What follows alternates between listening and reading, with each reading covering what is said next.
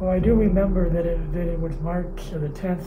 10th was the first day when I was shut down. It really happened. I was thinking like 3 months at the latest. Then needless to say, it took longer. How do I put it into words? Let's see. It's just so surreal to me. I'm thankful I'm alive. Never in my wildest dreams did I think that it was going to last over a year. We have known that, we can get information at 9 o'clock in the morning and it can change by 2 o'clock in the afternoon. I can see the panic in stuff, in the staff's eyes. I felt like I was preparing or helping her kind of go to battle. My heart was pounding, and I just remember, breaking this news to them that, their lives were going to change.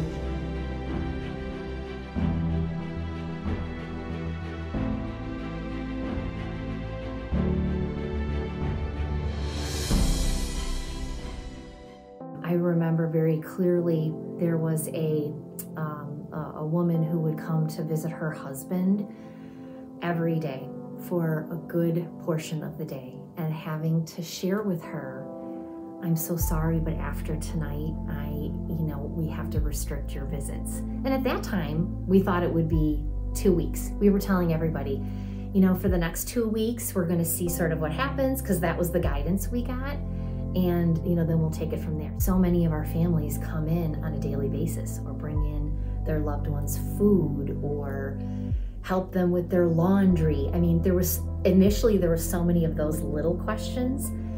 And obviously as we progressed further on, there became bigger questions. But yeah, it was very, very hard for them to sort of understand how this was gonna play out, and no one really knew. The first thing that came to mind was that it would not last 3 weeks, maybe a month. Never in my wildest dreams did I think that it was going to last over a year. And if you would have told me that, I would have thought you were completely crazy. The thought that people would be isolated for a year without family, I just never, ever dreamed. When they first told me that families were not going to be allowed in the building and that residents were confined to their rooms, that it would last as long as it has. I remember when we first told the residents that they would have to stay in their room. We had called this huge neighborhood meeting, and we brought them all to the lobby area, and myself and Jessica from social services, we, told the residents about what would, be taking place and how they would go from, at that point, they were supposed to stay on their floor only, to having to be in their rooms. And I could barely stand. I could stay standing. I had to sit down, and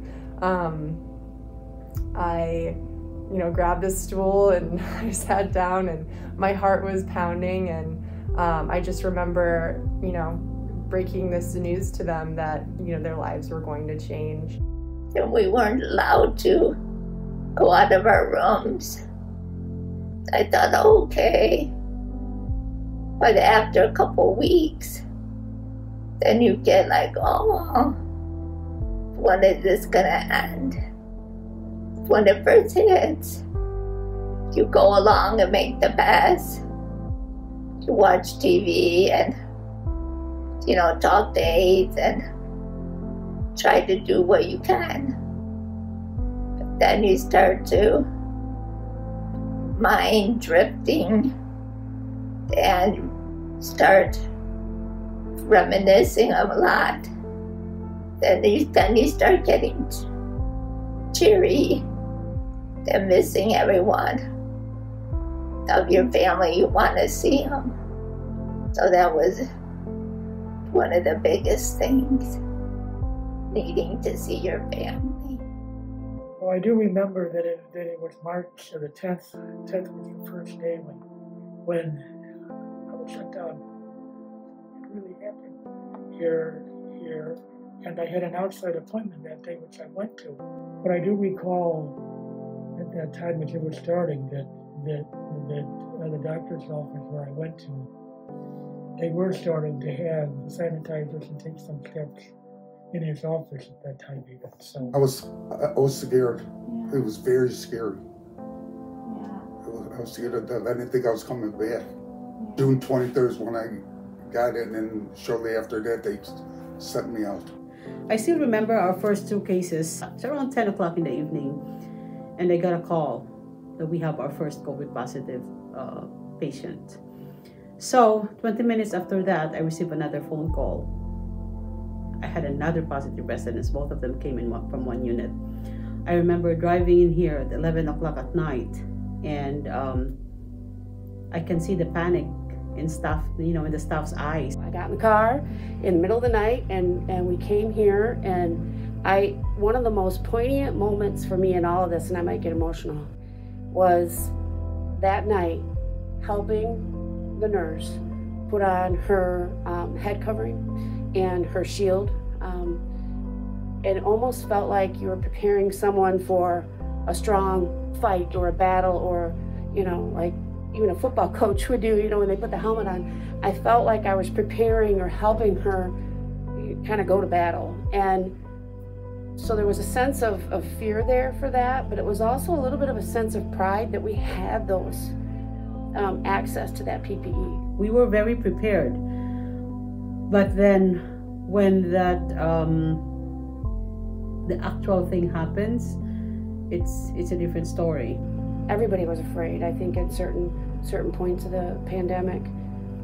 The only thing I could do was bring us all together and try and be as open and as honest.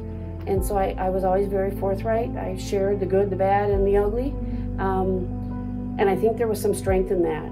We converted 12 Medicare rooms into the COVID unit. We factored in paths coming in and out, where the PPE room is gonna be, where the break room is gonna be, where the donning and doffing area is gonna be. We purchased 12 continuous pulse oximeters, bedside continuous pulse oximeters, camera in every room to decrease resident and staff exposure. I know that I cannot underestimate the skills and the resiliency of my nursing staff. They face challenges such as learning new technology, PPE, wearing the N95 for 8 to 16 hours. They have sores in their faces as a result of that. But they never stopped. I wouldn't call obtaining PPE here at the care center as a difficult challenge for us. We started in early February. We sat as a group and talked about what we needed and what we would have access to. We already knew our vendors were stretched. We already knew we had a high volume of residents and staff here. So we started trying to think about what could we use as PPE if their normal PPE wasn't available.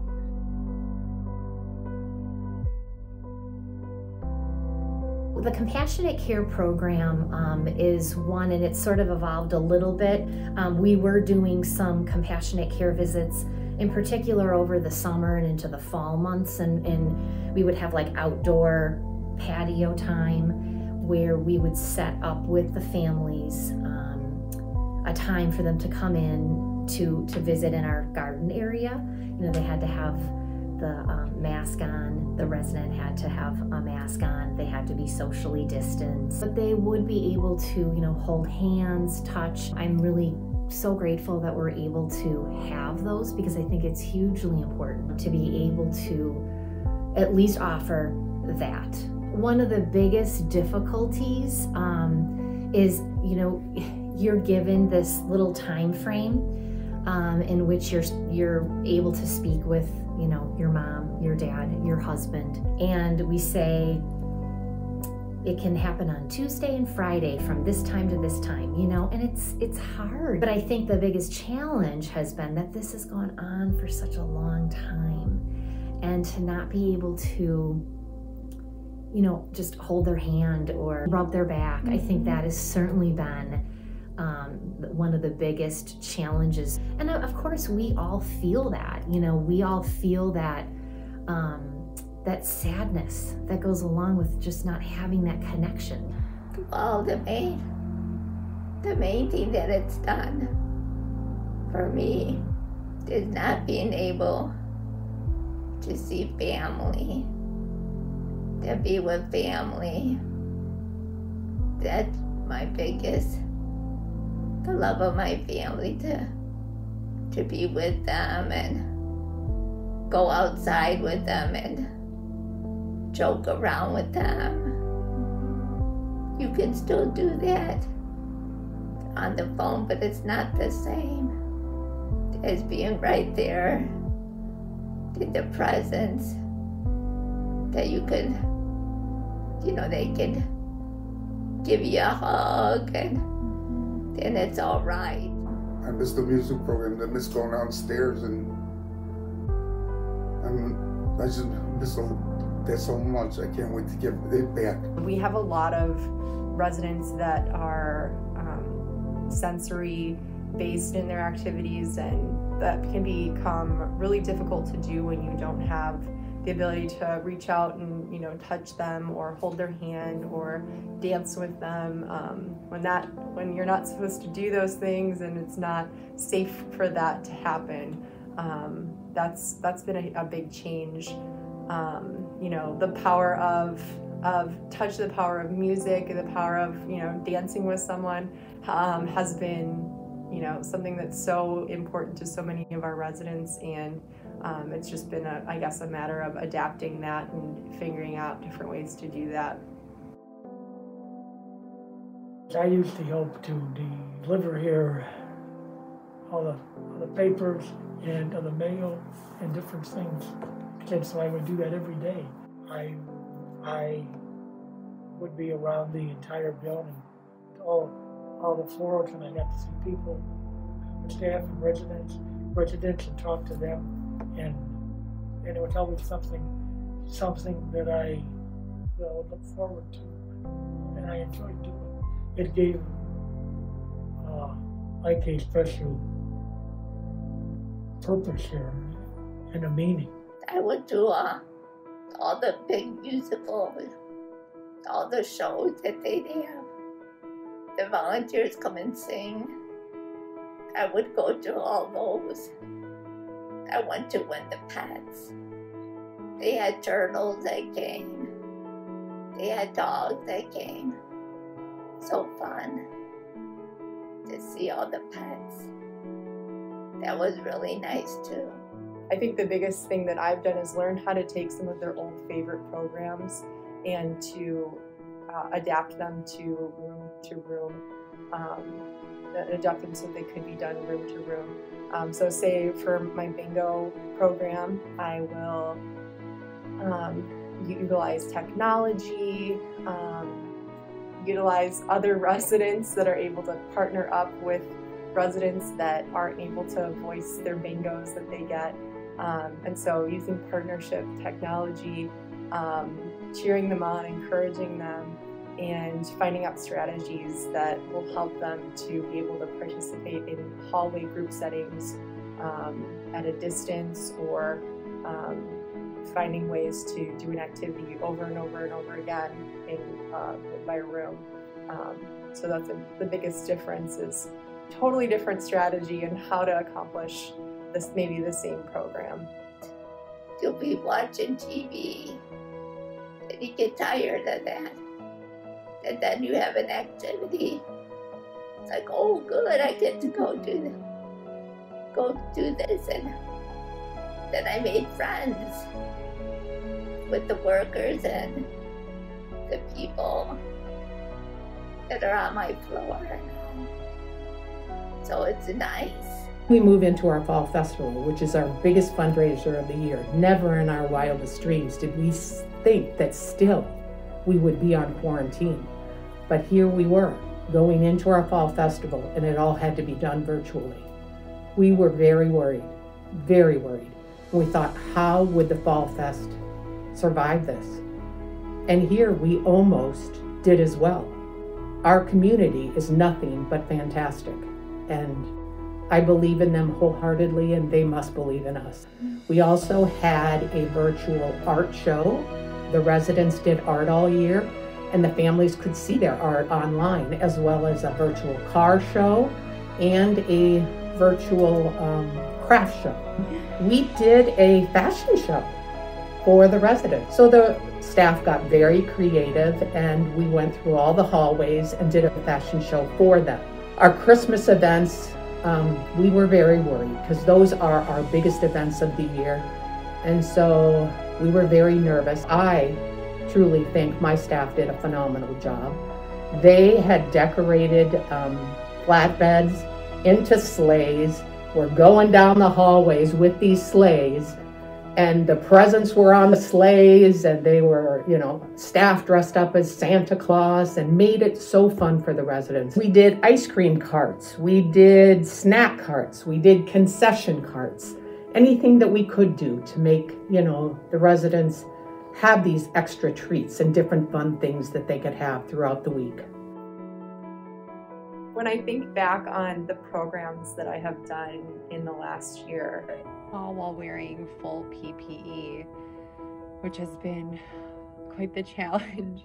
But I think about the dance parties that I've had on my floor, the arts and crafts that we've had so much fun doing from room to room, how my residents were featured on CBS News for the Pets Together program that they were involved in, where they were able to have in-room pet visits using our iPads that we have had donated, and making a music video with all of our staff and all the residents on my floor to the song "We Will Rock You" by Queen, assisting families in celebrating milestones like 100th birthdays, doing coloring contests and swimsuit competitions where we would color swimsuits, doing room-to-room activities where residents could, bring the outdoors inside, where we would be throwing snowballs in the hallways,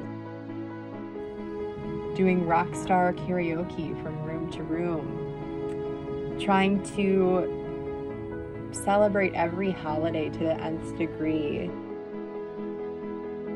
celebrating Valentine's Day, Easter, Christmas.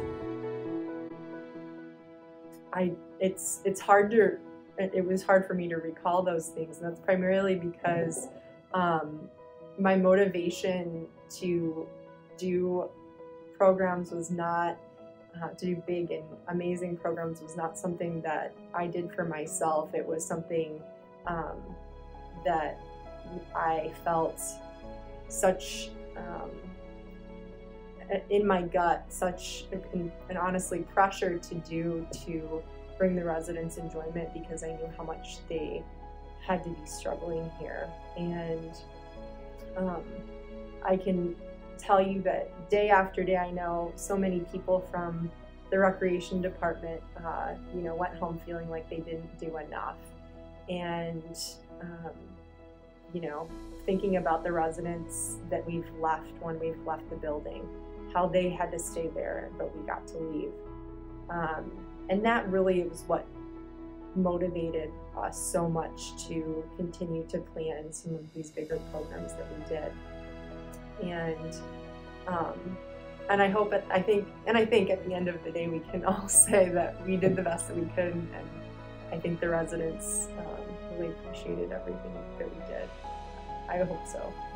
I honestly can't say enough about my staff here. They are honestly some of the most creative people that I've ever worked with.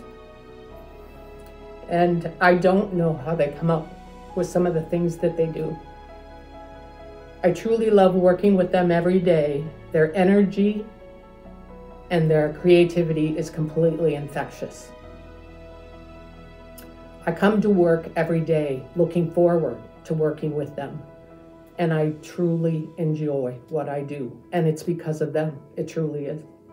I will tell you, some of my darkest days were thinking of the residents stuck in their rooms.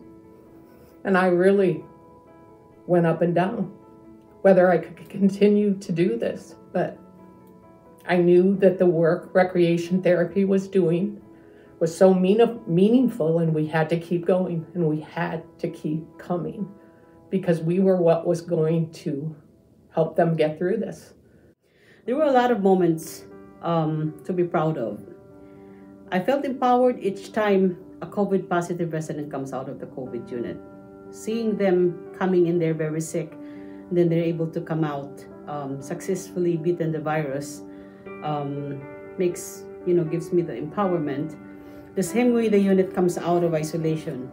When they come out of isolation, and I can see in their faces that they do not have to wear, the hot PP all over them. It's very, it gives me, the drive to continue. Above all, I'm very proud, I'm very proud to be a nurse. At the beginning of COVID, it was unclear whether recreation would be essential in my mind.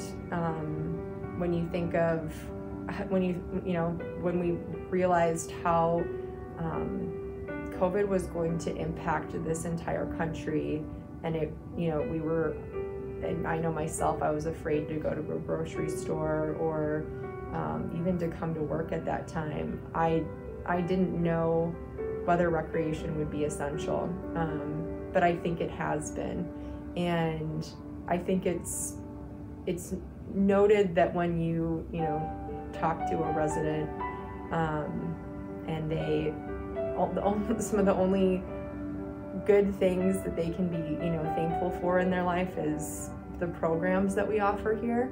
That means everything. Reuniting families and friends with residents, and the golf outing that we do every year, and the fall fest that we do every year. Those are a lot of effort, and sometimes, I'll be honest, we all dread them because of the planning that goes. I'll take a fall fest and a golf outing every week, because you just miss that, that joy and pleasure that the residents have with those activities. So certainly getting back to reopening, the care center has been here a long time, has a very strong history. It's going to be here in the future. There's a definite need for high quality, care to seniors in this county, and so that's our mission. My hope for the future is that this vaccine continues to do the wonderful things that it is doing. I really believe in it. I believe that our facility has been COVID-free since we've gotten the second shot. So I believe it's working. So I hope that it continues. And what I hope for the families is that that they have freedom. They deserve to be able to come and visit their families when they want. And I hope within the next few months they get that. It's time. Enough is enough. And I think it's time.